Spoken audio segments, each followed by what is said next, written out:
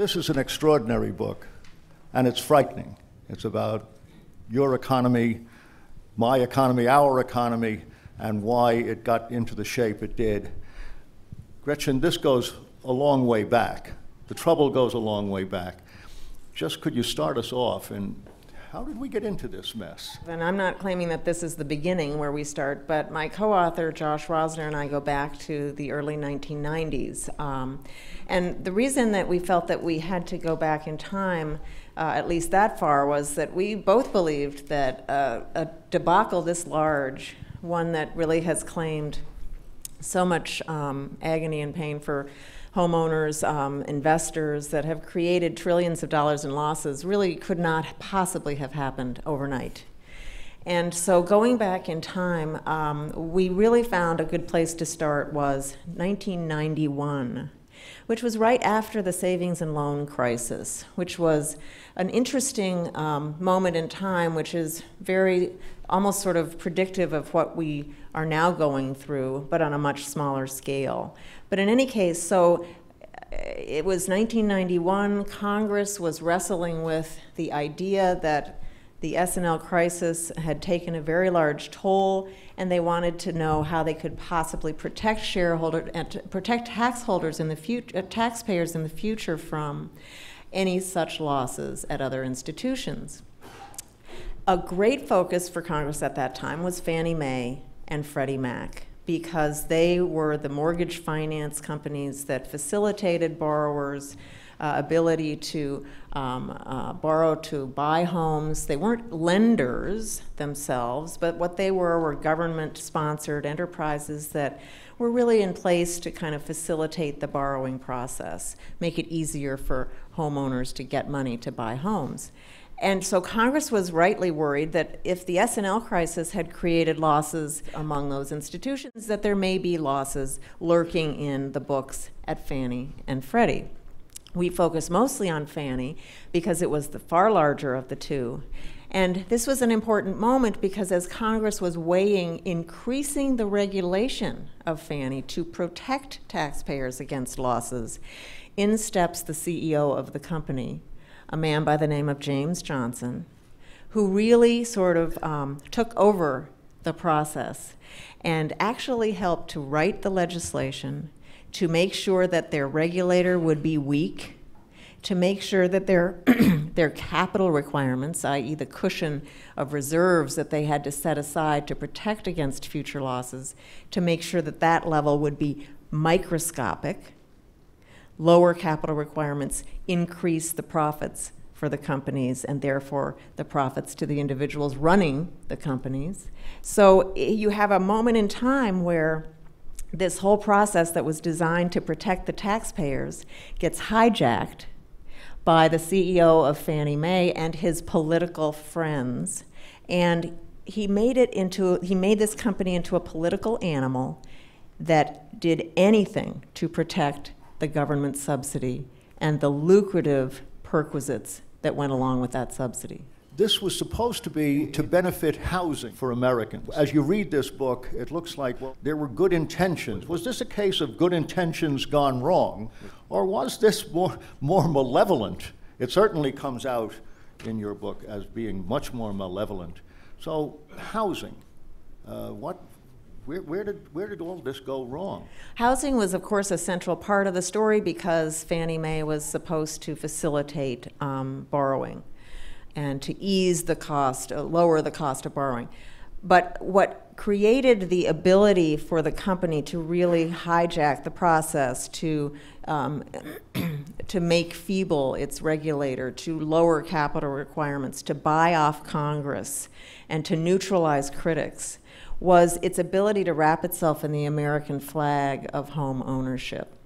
So essentially Fannie Mae would say to any critic who criticized it, well, you're against housing, and housing is a noble cause, and it is indeed a noble cause. I mean, there is a view that if you own your own home, it's a more stable community, maybe better school systems, et cetera, but so Fannie Mae was able to wrap itself in the American flag of home ownership with this noble idea and to pervert it for its own purposes. And so you had the company running roughshod over critics.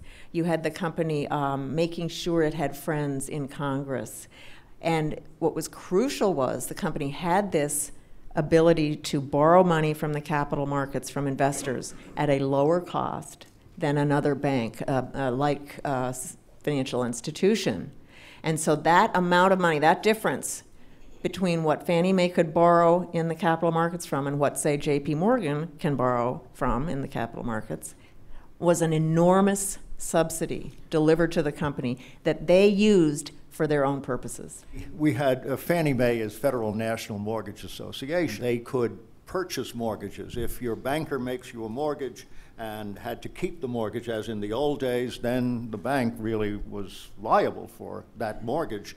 But if you can pass it on, then this was the advent of the, Ginnie Mae certificates, Fannie Mae certificates, all sorts of certificates of bundled loans. Home mortgages were, as Gretchen well knows and explains in here, home mortgages were seen as the AAA credit, the best, most reliable credit, because if you own a home, you're going to fight to pay that loan. So this was in support of spreading home ownership, which is a noble goal, and making mortgages affordable, but something went wrong in that affordable stuff. Well, what went wrong was this was a real government push. It began in the mid-90s. After the S&L crisis, home ownership rates started to decline. President Clinton felt that this was worrisome, wanted to sort of get both public and private resources pushing towards increasing home ownership. It had been in a band, in a like 62, 63, between 60 and 63% home ownership for many, many years, and they wanted to push it up to 70%. And they got it pretty darn close. They got it to 69 and change. But what it involved was it meant that it opened the door to predatory lending. It opened the door to loans that were very alluring to unsophisticated people who didn't understand them, that had very high costs, that were extremely profitable to the lenders, but in fact were very, very difficult to get out of and were almost a form of slavery to the people who took them on. I mean, they would have high prepayment penalties. They would have interest rates that would begin in very low levels and then explode into high levels. And so unfortunately, the regulators weren't really paying attention to these practices for whatever reason, whether they were actively not or passively not, what we can discuss.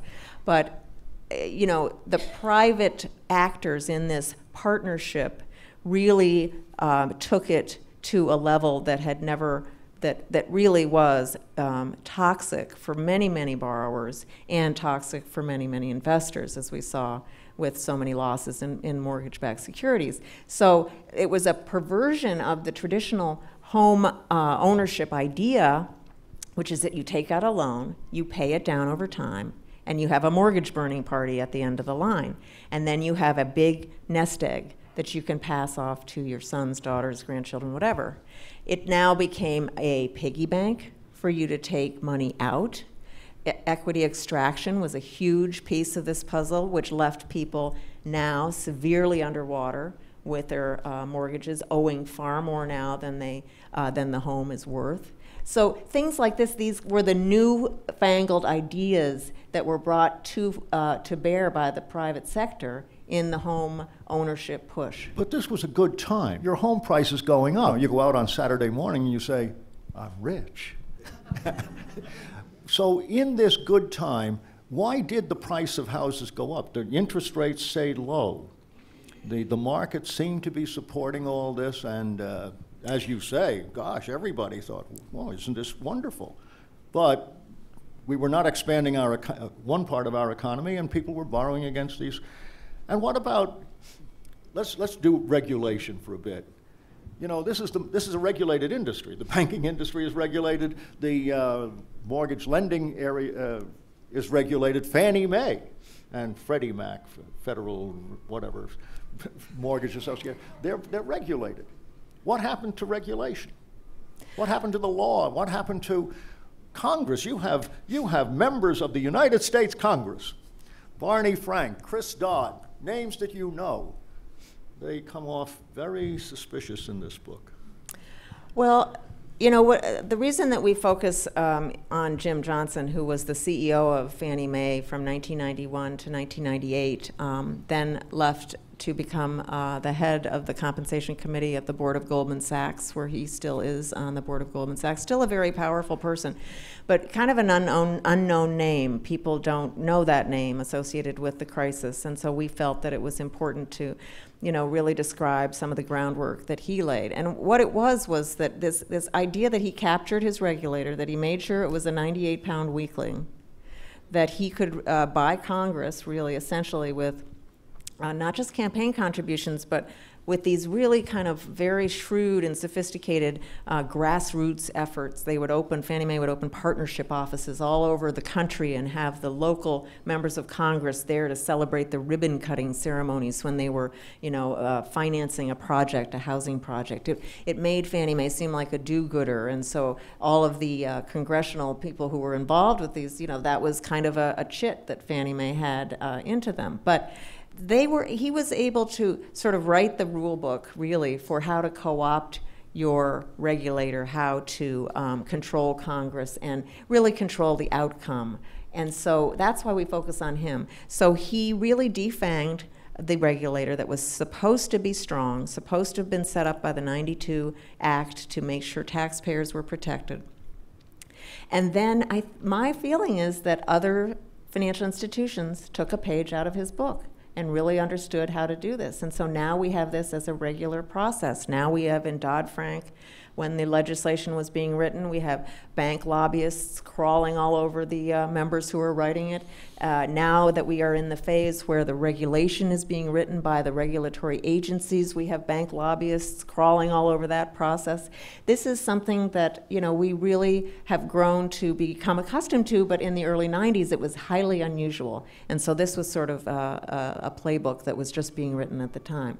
Now there were many other regulators, Jim, as you know, who were asleep at the switch. The Federal Reserve Board, as far as basic things like lending practices and whether or not these, you know, cockamamie mortgages should have been allowed in the first place.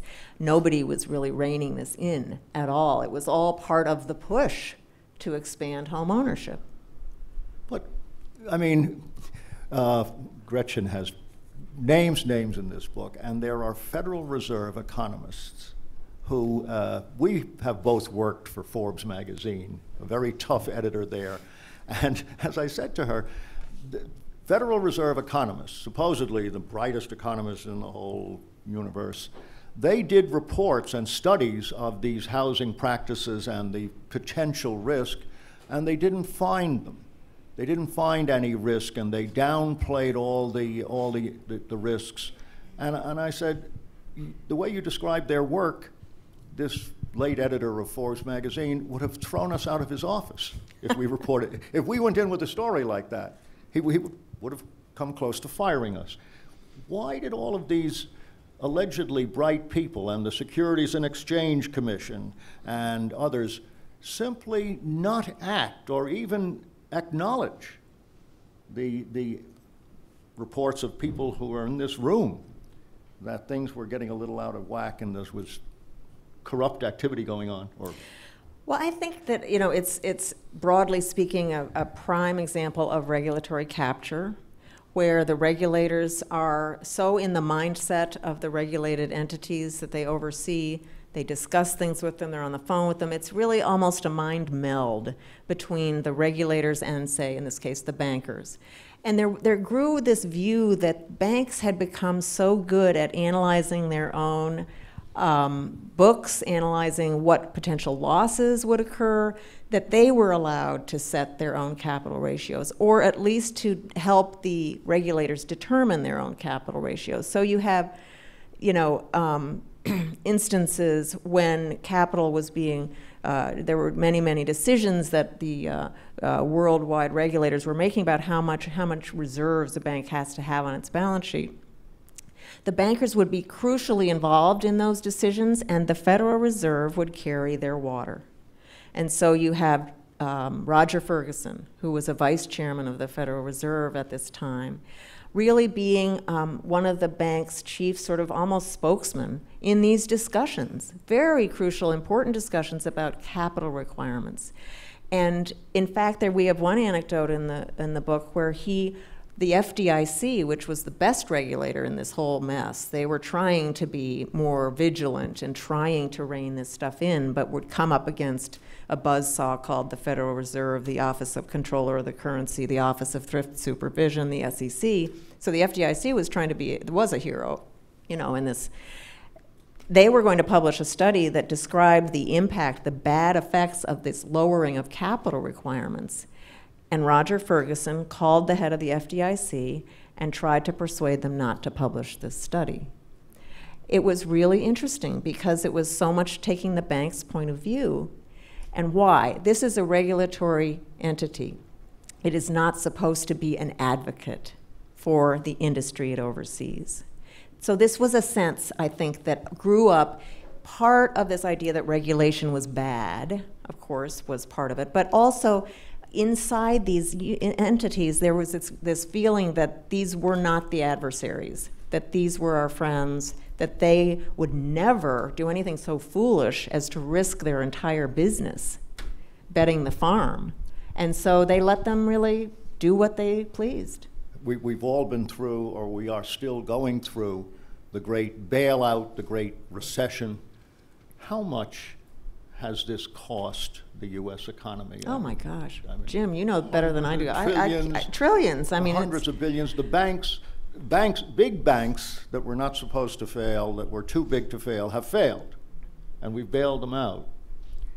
There's a great quote in here. The Congressional Budget Office, as she describes wonderfully, did a study that also said something's going wrong here, and a man named Marvin Falk worked on that. And he said, well, this has begun now, and it's like a cancer. And then he said, it's a cancer that has metastasized. That's a very frightening word. And this is still in our economy. I think when you talk about the cost of this, I mean, we obviously have some figures. We know that Fannie Mae and Freddie Mac are into the taxpayer to the tune of $150 billion. We know what the costs of the TARP were. Forget what Treasury comes out with periodically that says we're going to make a profit on these things. I mean, it will be modest if there is one at all. I don't believe anything that comes out of Treasury. But, there are so many hidden costs that are really not accessible at this time. And I would say the most crucial one is the one that you bring up, which is that everyone understands that these entities are too big to fail. And so that is an unknown huge cost for the future, because when they get into trouble again, we are going to need to ride to their rescue. And so what is that going to cost? You can't assess that now. So the very notion that we have reinforced the idea that these institutions can take all the risks and get the benefits of those risks while the things are going up, but socialize the costs by putting them on the taxpayer, that's an unknowable but huge figure when you're talking about too big to fail banks like Bank of America, JP Morgan, Goldman Sachs, Citigroup. So now instead of just having two entities that are too big to fail, Fannie Mae and Freddie Mac, we now have many entities that are too big to fail. So the biggest problem with Dodd-Frank was the fact that it did nothing to cut these institutions down to size. It talks endlessly about this rule, that rule. It's 3,000 pages long. Glass-Steagall, by the way, was 32 pages long. And it served us well for 66 years. So in all of those pages, nothing about these banks must be cut down to a size that is manageable, where they will not threaten the entire financial system if they go wrong.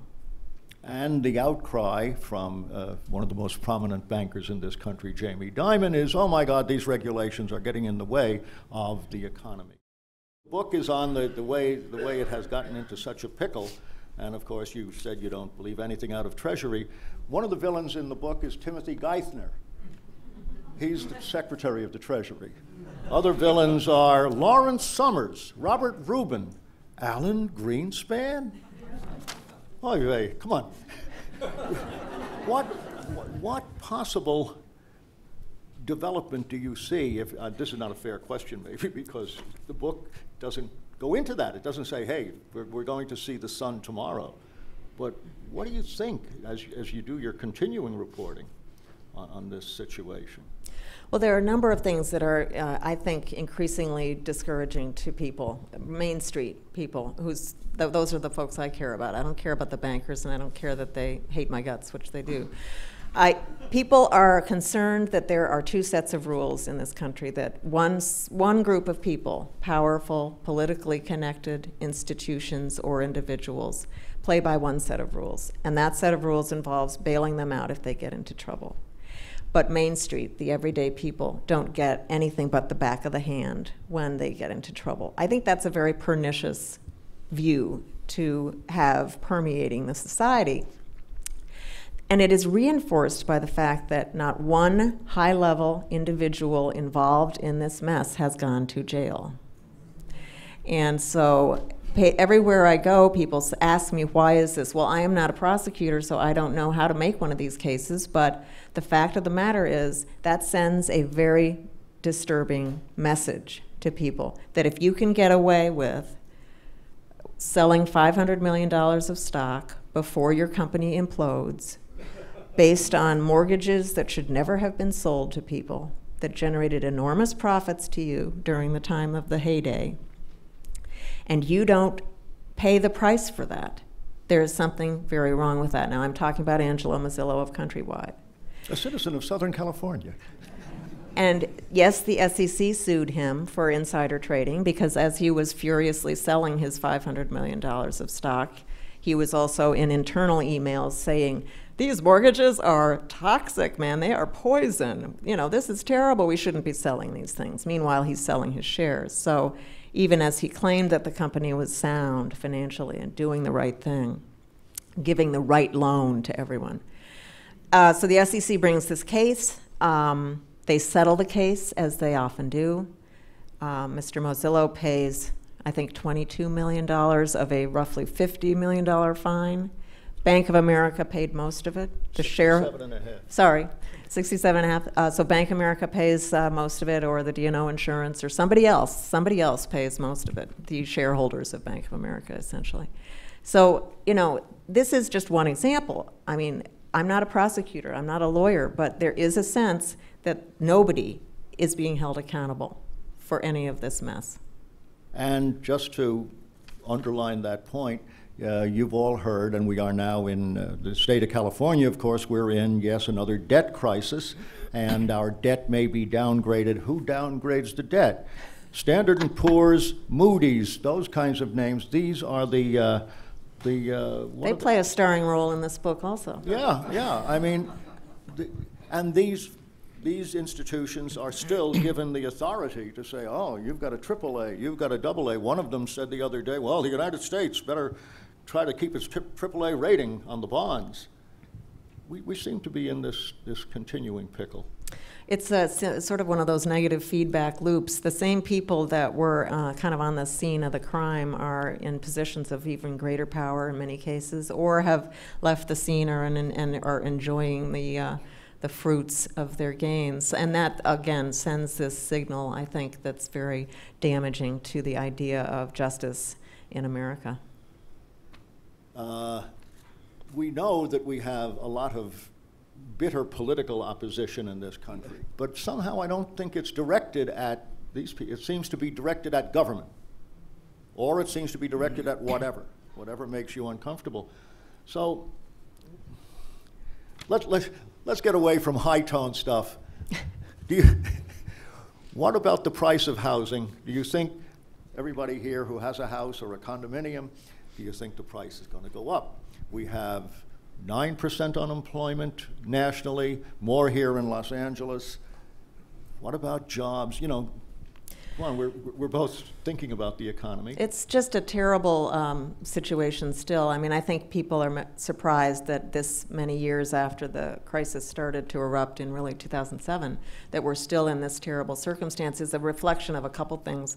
One is that the government's response to the crisis was to throw money at the banks and really not to help Main Street. And so they put up these programs for loan modifications. The HAMP program is a disaster.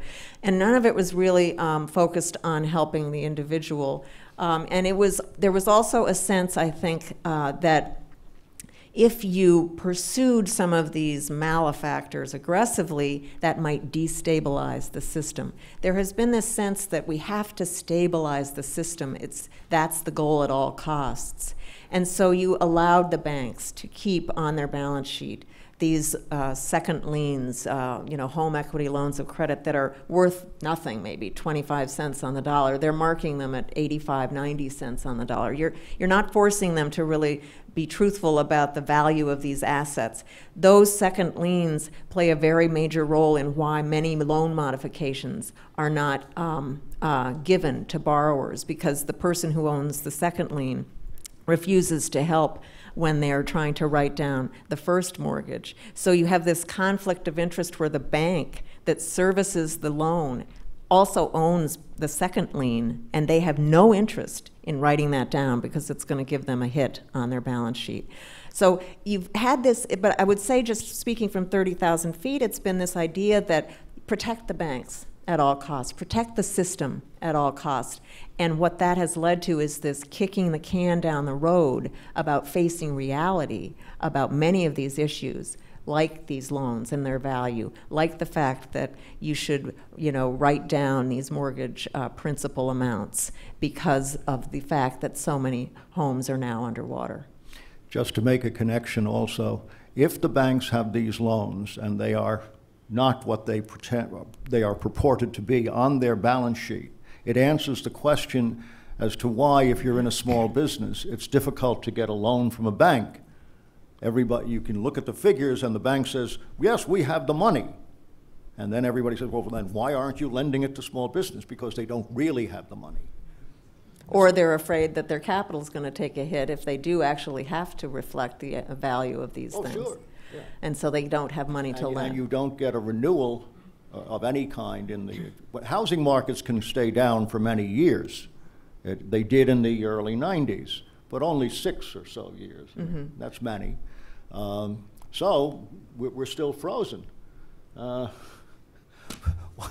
about, I don't know, the next step in the economy, or the next more regulation or something, some change? Because some of this, there was something last night about some African country where, it's supposed to be massively corrupt, and their president is visiting the White House, and that's part of the United Nations, and there's all sorts of nations. But if you read this book, and you should, it makes it sound like the United States has a corruption problem. That's what it is. I mean, if this happened in some far country like, Bulgaria, they say, well, that's the way Bulgaria does it. The president and his brother-in-law, they all do favors for each other. But we don't do that here. Not true. Well, it's not quite as bold as that, and again, you go back to this idea that you could always fend off any criticism by saying that you were for housing, and for housing for minorities, for immigrants, for first-time home buyers, that was the goal. It was a noble goal. It was expanding home ownership to people who wanted to own a home but had not been able to do so because they couldn't get the down payment together before. So, my really, I guess the biggest paradox, the biggest conclusion I draw from this reporting and writing this book is the paradox that the very people that we were supposed to be trying to help with this enormous push, minorities, first-time home buyers, immigrants, lesser, lower income people, have been the most punished by this disaster. And so what kind of a government is that would push this thing, allow it to happen, allow the private sector to hijack it to such a degree that the most vulnerable members of the population are pursued the most aggressively with the most poisonous loans, putting them on the road to financial ruin, all in the name of home ownership and promoting home ownership and the greater good that it involves. So that, to me, is the biggest paradox. There are a lot of paradoxes in this story. That people in power then are in greater positions of power now is a paradox. That the people who were jumping up and down to try to let people know that there was a problem were slapped down, and in fact, in many cases, hurt by the powerful forces in this partnership push. That's a paradox. But the paradox of hurting the people that we were proclaiming that we were helping is just the worst that I've seen in this process. I think there's enough of me up here asking the questions. I bet everybody in this audience has a question, so, okay. How do you deal with the fact that this is such an incestuous pool of players? They go from being senior officials of companies to then gun the treasury. They go from being on each other's boards. They're big donors of political officials. How do you deal with all that? Until you get to some of that, I don't see us getting out of this problem. One of the, I think, more obvious conclusions that you can draw from this book is the revolving door between Washington and Wall Street has never spun more rapidly or disastrously as it did in this circumstance. And there just does not seem to be any appetite for even questioning that. I've covered Goldman Sachs in my role at the newspaper, and Goldman Sachs is just one example, but of a company that often the CEOs go into public service. And that has been traditionally an idea that they were serving the public. But when you read some of the stories that we've all come up with, many reporters, Jim included, about the incestuous relationship and the fact that it really isn't serving the public, it's serving themselves or serving whatever this push is that was designed to be ultimately profitable for that industry. And I don't see anybody, saying anything in Washington about curbing this. There were some rules put in recently about, you couldn't lobby if you left the Hill. You couldn't lobby for, some amount of years.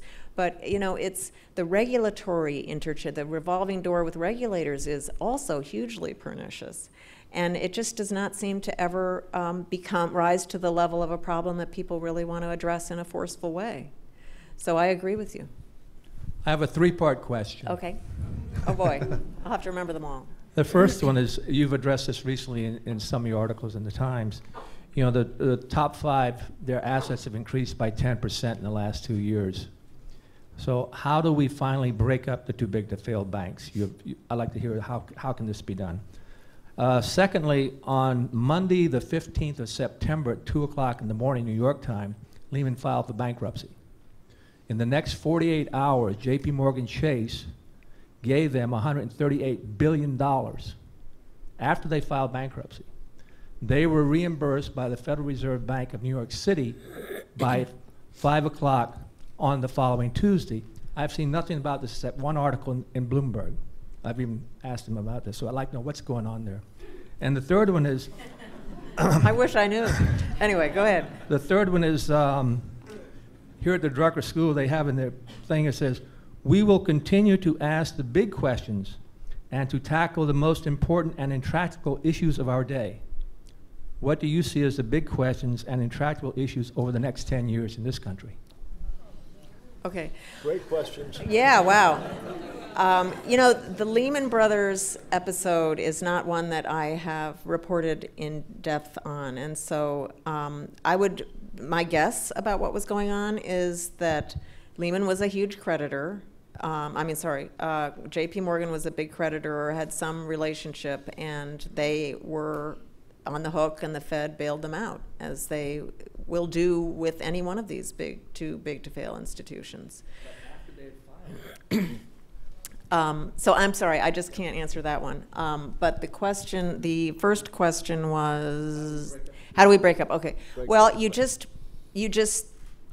take away their ability to vertically integrate with all of these different businesses that they want to have. You know, the insurance companies, the stock brokerage, Dodd-Frank tried to do that by eliminating the ability of these banks to have proprietary trading operations. What that means is that the bank uses its own capital to take risk and, make bets. So this was called the Volcker Rule after Paul Volcker.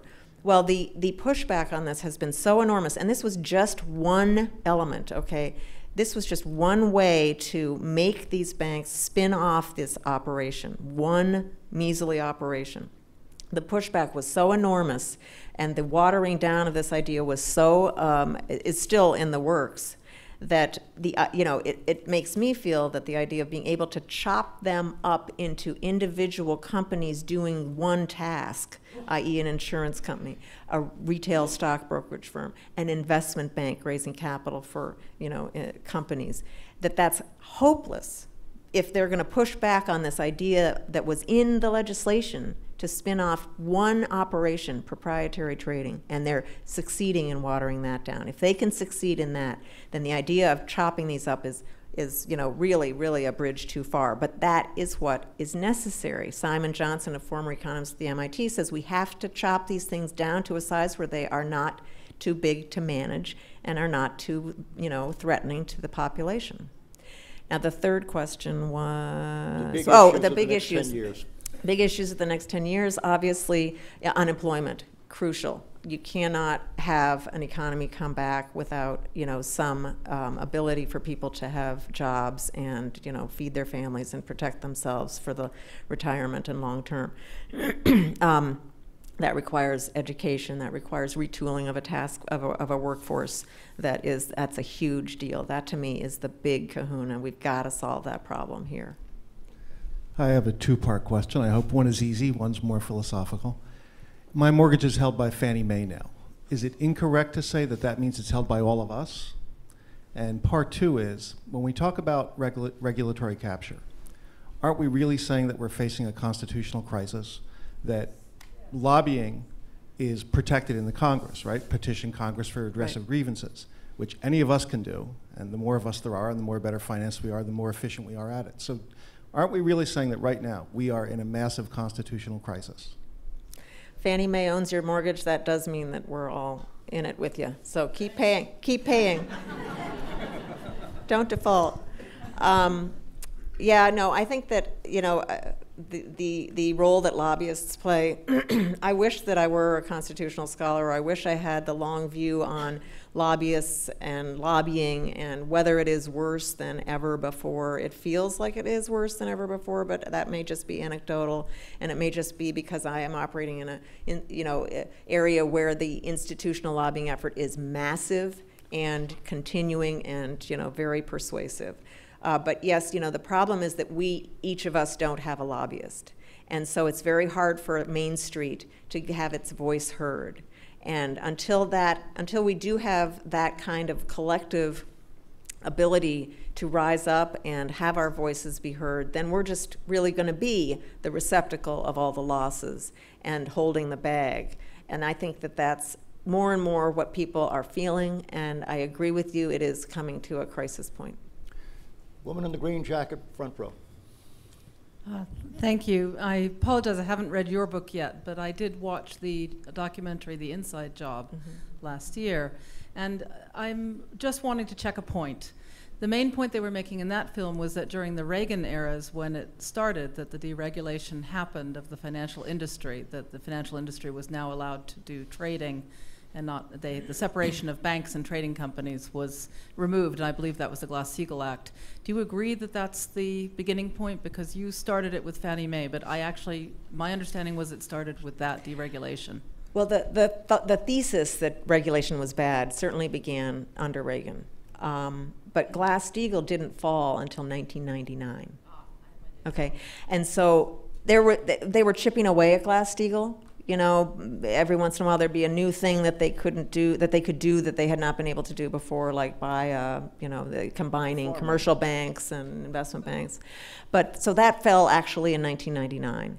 Then why isn't the solution just put that back? Because, you know, what they'll say to you is that things have changed so dramatically since 1932 when that law was written that we can't put the genie back in the bottle. We have to recreate. Now, you know, to me, it's pretty simple. I think you could write a law that, you know, that cuts them, that allows them to only have a certain business. They can't have this, you know, all these different far-flung operations that, you know, increase the risks to the taxpayer ultimately. So I don't really buy that argument, but that is what the argument is. And, you know, we have things like derivatives that we didn't have in 1932. We have, you know, all kinds of newfangled things that Wall Street in its infinite wisdom and creativity has come up with to, you know, basically profit on. And so, you know, but you know, ultimately Reagan started the thesis, but it really went, you know, viral, I would say, in the 90s. And then when Glass-Steagall fell, it was, you know, game over. And it's a reaction to the global economy, but that's a whole other matter. How do you explain the fact that the public doesn't seem to get it, in the sense that it's quite clear that the failure of regulation was a considerable cause of the crisis, and yet the popular mood in the country is very much, at the moment anyway, anti-regulation. Now, admittedly, the whole controversy over the Health Care Act generated anti-government feeling among the populace, but still, the populace seems to feel that, okay, Washington should keep its hands off Wall Street. It's just inexplicable to me as to how the public can fail to understand the nature of what needs to be done.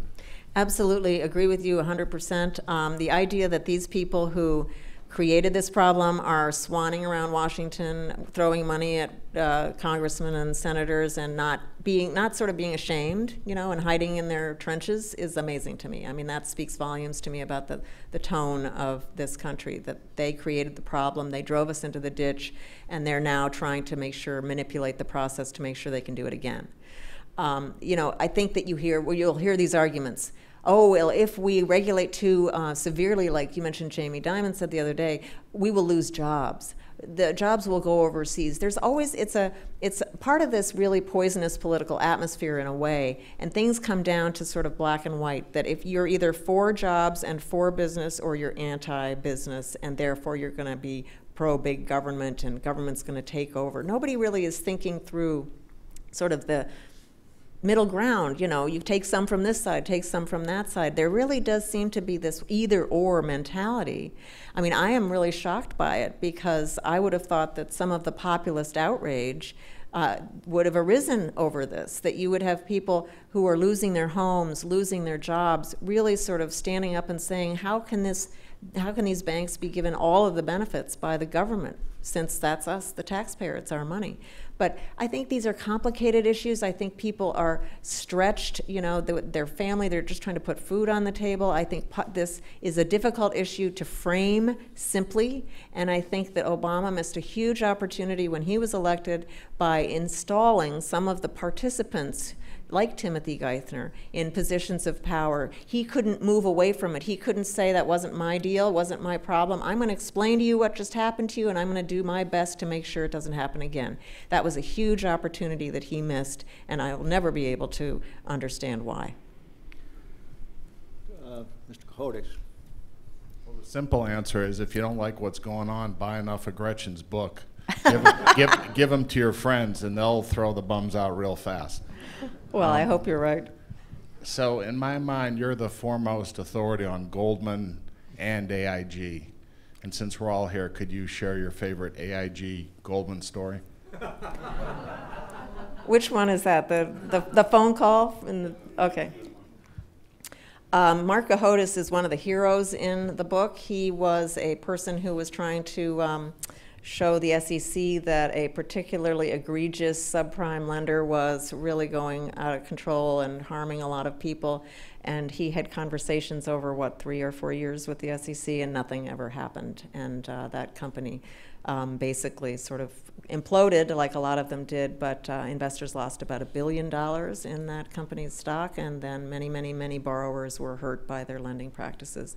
So Mark is one of the people in the book.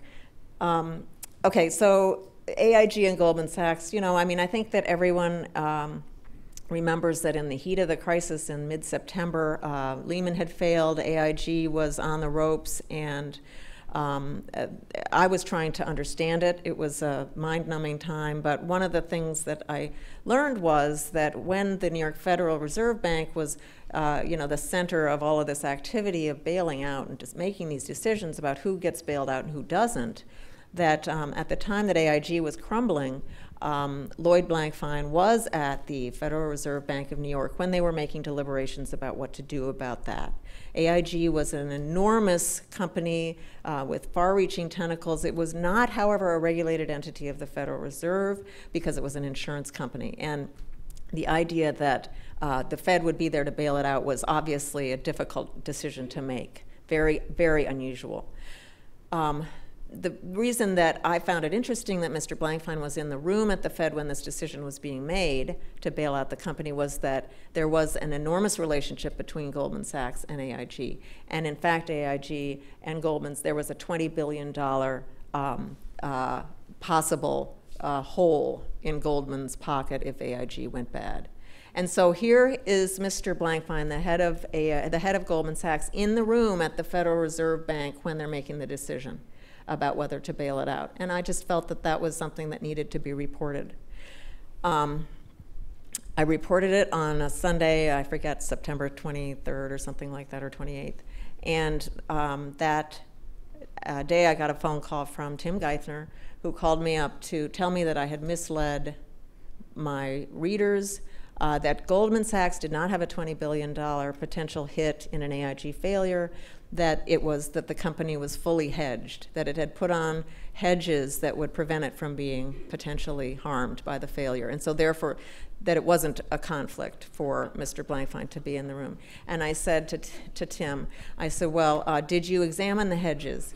Because hedges only perform, in a certain market. I mean, if AIG goes off a cliff, would those hedges have performed? Would the parties on the other side of those hedges been money good, or would they have failed also? Very likely they would have. He said he hadn't examined the hedges, but that he was persuaded that Goldman Sachs was fully hedged. And I said, well, we'll just have to agree to disagree. But in any case, here he was. This is a public servant. This is a member of the Federal Reserve Bank in New York calling me to yell at me about a story where I was reporting a fact that I thought people needed to know. And then furthermore, he went to my editor to complain about the story later, which is, of course, in my business, taking it viral and ballistic, that's nuclear, that's the nuclear option. But in any case, that's the kind of, pushback that you get when you try to report on these things. So, luckily we stand firm at the New York Times, but that was a really interesting moment for me because I felt that it was obvious to me that Geithner was really carrying water for Goldman at that point in time. And then later, email traffic showed that the CFO of Goldman had actually been in communication with Geithner that morning before he called me. You discussed earlier that it's not easy to get money right now from the banks for lending. I just received a letter from Bank of America and Wells Fargo for a $100,000 loan. I'm a small businessman here in Los Angeles. So do you see it opening up? I mean, because these were two banks coming at me. One of them, both of us said 100,000. Then they said, oh, we can get to 250,000. And I'm a small businessman, so I don't know if that's just anecdotal or do you see the trend coming? That's very good. You have equity. That's good. Hey. I hope that it's not just anecdotal. It's hard for me to know. I hear a lot of people complaining that they aren't, that they don't have access to this kind of money. But again, you don't know that their situation, maybe their credit is not as good as yours, maybe their business is not as solid, whatever. I mean, there could be any number of explanations for why you're getting that offer and others are not. I would just be careful to make sure that there aren't a lot of strings attached and costs associated with that.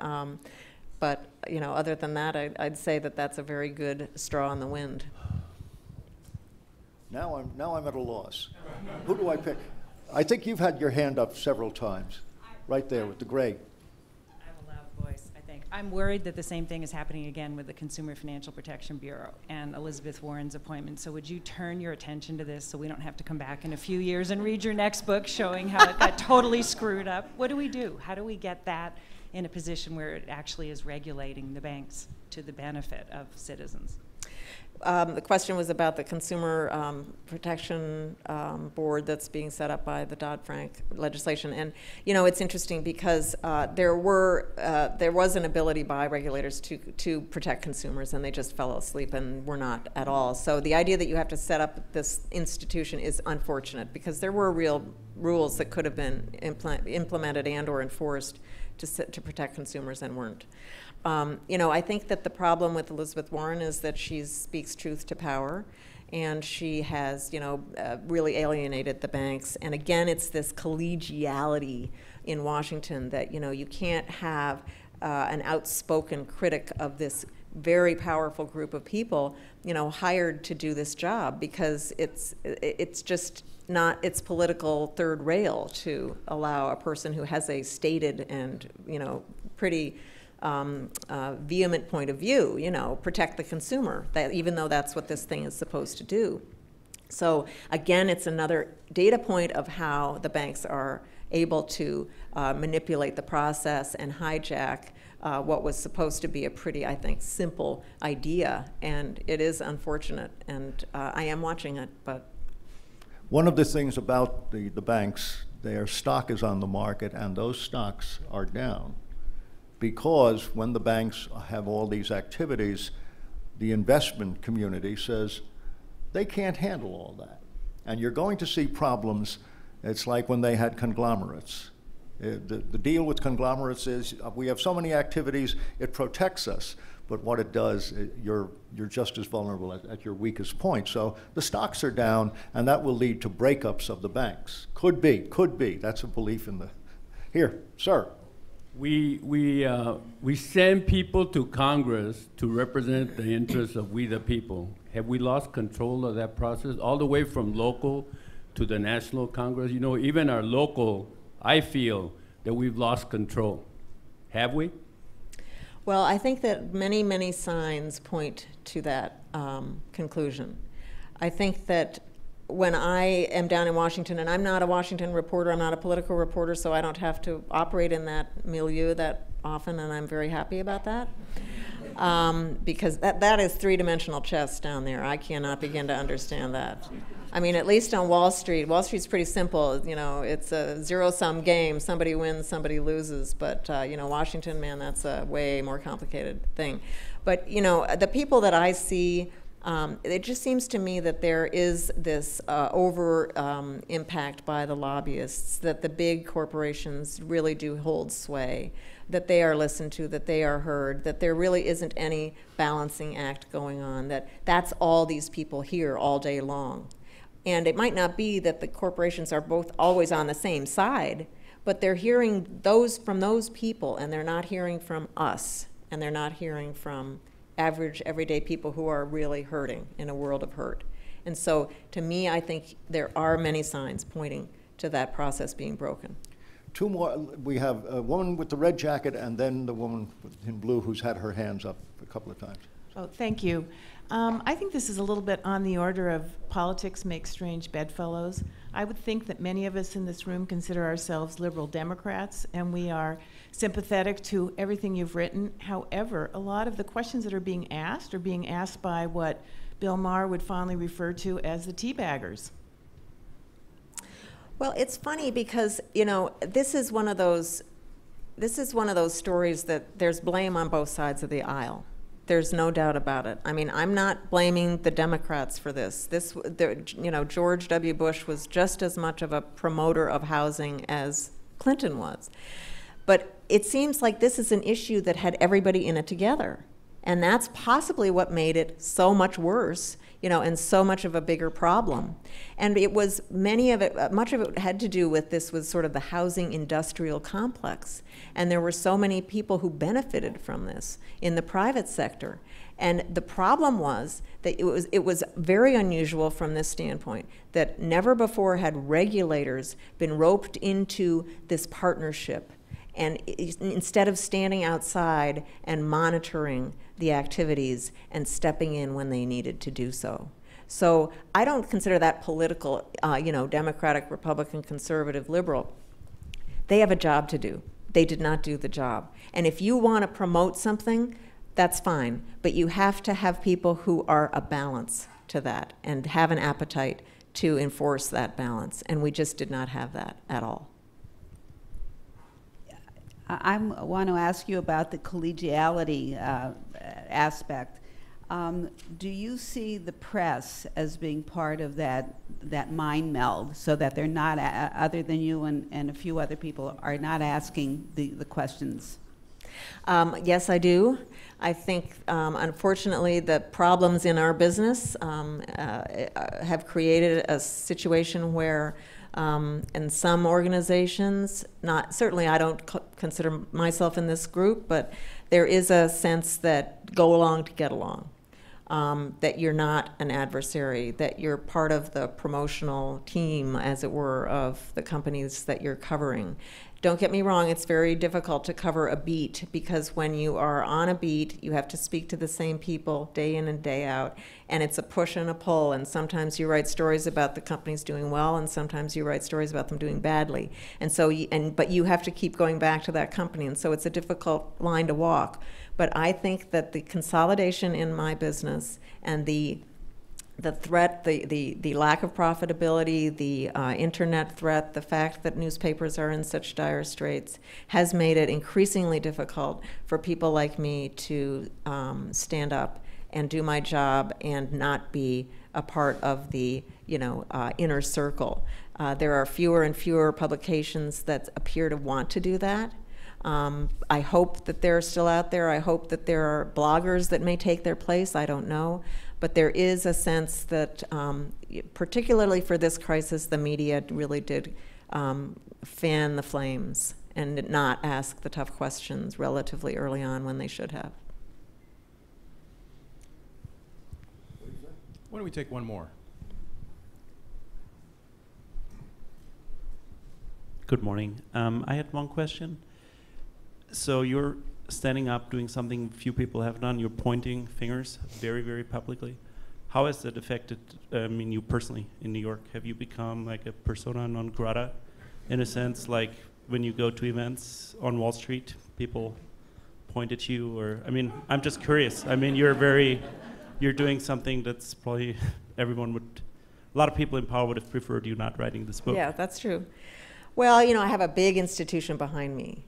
The New York Times is, a very, the financials are in, flux at the moment. But it's got the right DNA for backing somebody who speaks truth to power, and that they understand that's what I want to do, and they really encourage it and back me up. I don't want to be at these people's parties. That's right. A lot of journalists want to go to their parties. That's right. And they want to have them to their book parties. And they want, it's a seduction that, if Jamie Dimon takes my call, I feel better about myself. Or if, he comes to my book party, wow, I must be important. I just don't have that. I don't care. I have a family. I go home to my family every night. I cook dinner. We have dinner together. That's who I want to be with. I don't want to be at these parties where the rich and famous are swanning around. So I'm kind of unusual in that way. Maybe, I don't know. New York is you can get into that groove and into that famous people thing. People don't like what I do. People complain about what I do. My editor has to take heat all the time for what I do. There is an increasing rancor against what I do. Goldman Sachs has taken an increasingly aggressive stance against the reporting, that Louise Story, my colleague, and I have done. But that's part of the game. I'm calling people out, and I've got to be able to do that. But it requires a stamina and a backbone and an institution that has your back. And of course you have to be accurate, and of course you have to be right. That's premier importance. And I'm not playing favorites. And so I think people know that. What I take away from it is the emails that I get from everyday people who say, keep going, keep at it, you've got to do it, you're the one that we read, we trust you. That's what makes my day. I don't care about going to a party with Lloyd Blankfein. And if you're a reporter, I've been a reporter for 48 years. That's true. You don't have friends. Nobody talks to you because they like you. But everybody has some kind of edge, And so if you talk to one person, that person will have an enemy, and that enemy will also talk to you. But that's the game, and it's a wonderful game. And the point about the newspapers and the press, the whole shift in the economy, where Gretchen has an institution that backs her. We have our own Los Angeles Times. It's suffered a lot. It's doing a lot more of good local reporting. There's a piece in the New York Times this morning that says the amount of local reporting has diminished in the United States. Why? Because the publications, you know, going for your Daily Breeze, your Pasadena Star News, and local reporting at every level is just necessary. Because if people get in power, trust me, it's addictive and it's profitable. That's the problem. Listen, this has been a great session. Thank you very much. Thank you. Thank you.